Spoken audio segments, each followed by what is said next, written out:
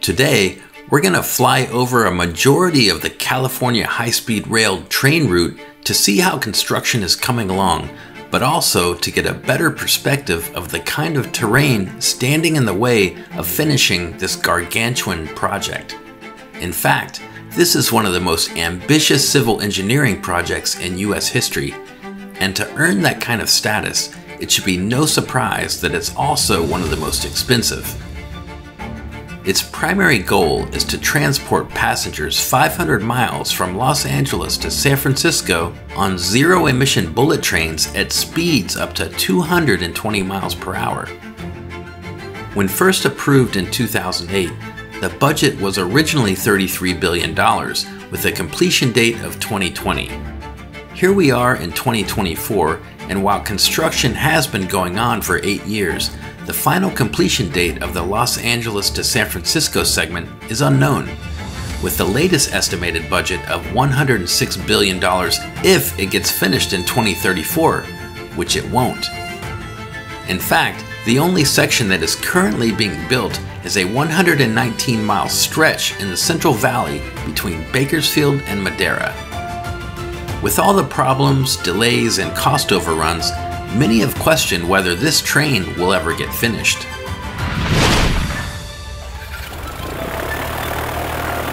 Runway 12 cleared for takeoff. But before we begin to explore the train route, I want to quickly tell you about a new Wolficorn project that I'm really excited about. My passions for both printing and capturing aerial landscapes have finally come together at wolficornprints.com. There's something truly special about large, professionally printed images on textured paper, and it's now possible to own some of my favorite landscapes from both this and previous flights. You can find out more details below in the video description, but let's get back to California high-speed rail by starting our northbound journey in downtown Los Angeles at Union Station.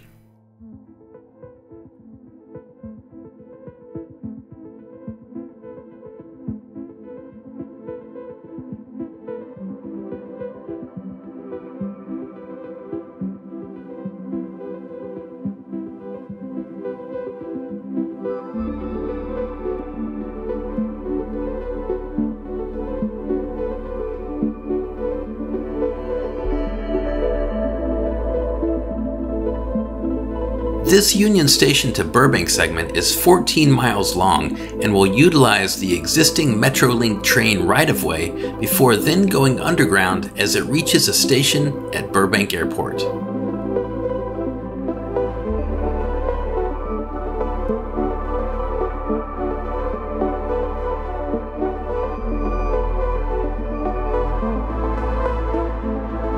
The Burbank to Palmdale segment is 38 miles long and will be one of the most challenging and expensive sections of the entire route, as it will require about 28 miles of tunneling beneath the San Gabriel mountain range while crossing directly over the San Andreas Fault. The orange line is the existing Metrolink train tracks. The magenta lines are the proposed underground routes, with the northernmost route being the most likely.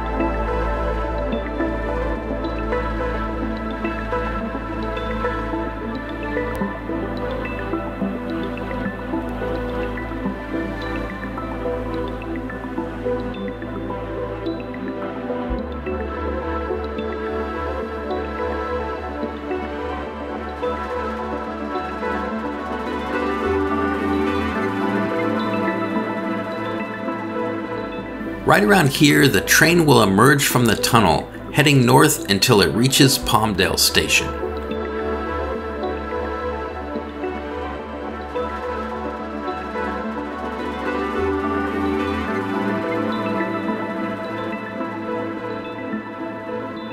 Looking to the east, you can see where the proposed high desert corridor would connect to the future Brightline West high-speed train to Las Vegas.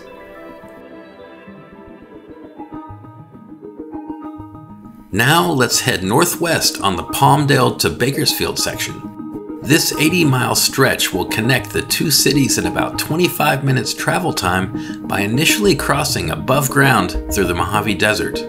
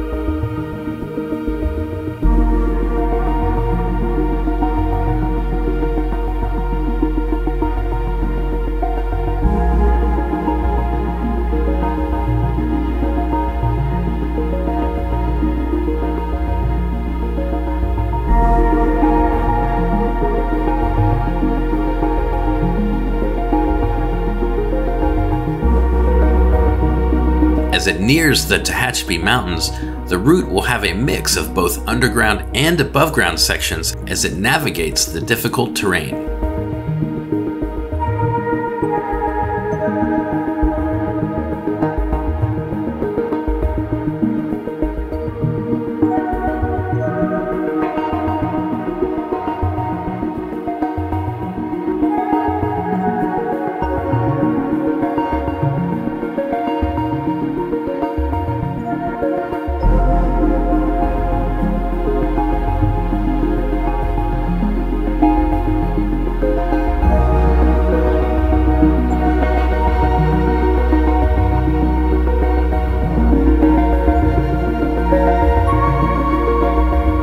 At one point, the route passes near to the famous Tehachapi Loop, a spiraling section of railroad built in 1876 to allow trains to navigate the steep terrain.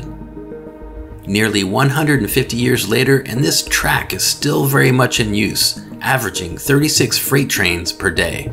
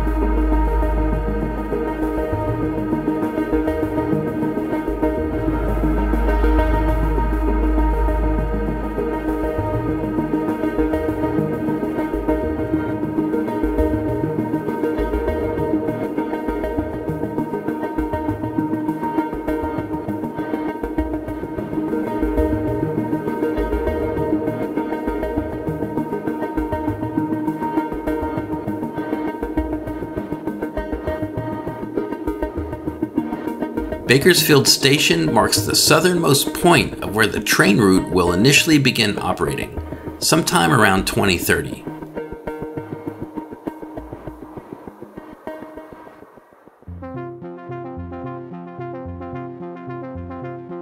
Leaving Bakersfield behind, we need to travel another 12 miles to the town of Shafter to begin seeing the 114-mile section where the vast majority of construction has been taking place.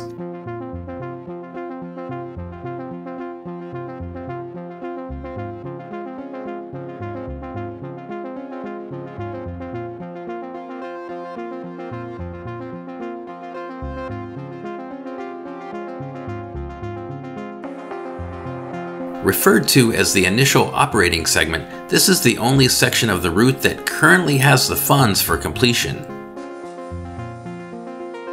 So far during construction, over $11 billion has been spent, 13,000 jobs created, with over 45 structures already completed and dozens more under construction.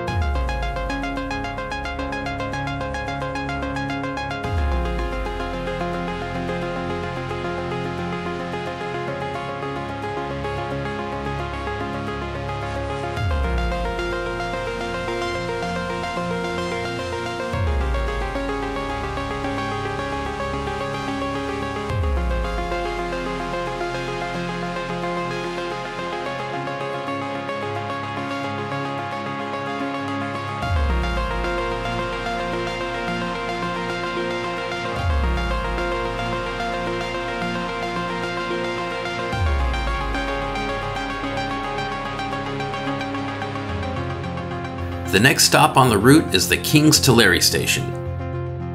This seemingly isolated location will serve as the regional hub for the nearby cities of Hanford and Visalia.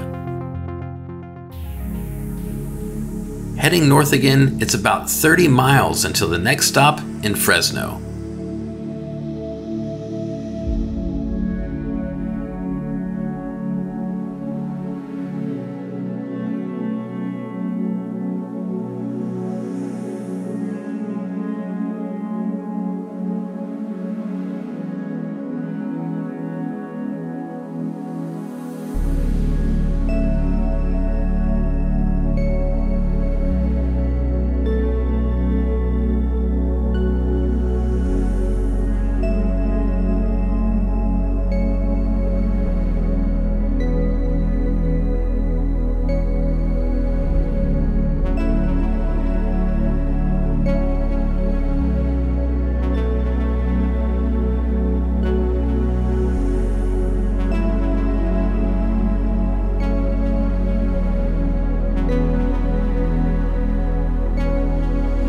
Upon entering Fresno, the 3,700-foot-long Cedar Viaduct crosses Highway 99 on its way to downtown.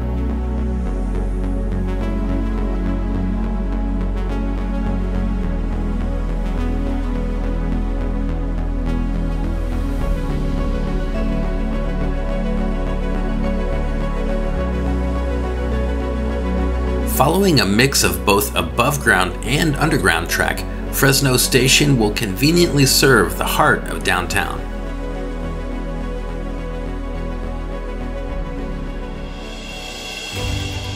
We then head northwest another 25 miles to the next stop in the town of Madera.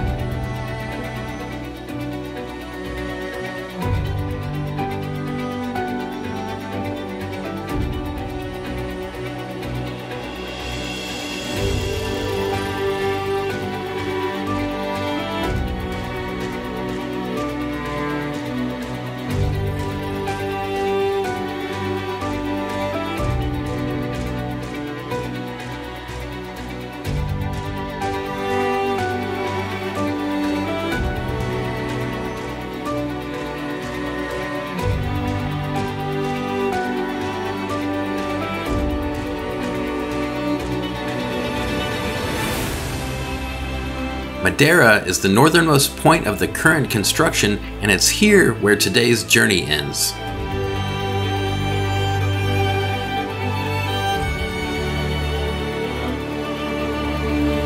We've traveled approximately 270 miles along the future train route, and by seeing it from above, I have to say that I'm left with a feeling of optimism about the future of this project and the grand vision of high-speed rail in California. Yes, the budget has exploded, and yes, there's been mismanagement, and yes, I would love to see this thing finish quicker. But a project of this scale was never going to go smoothly. It's baked into the equation. But I certainly plan on taking a ride on that train when it's finished.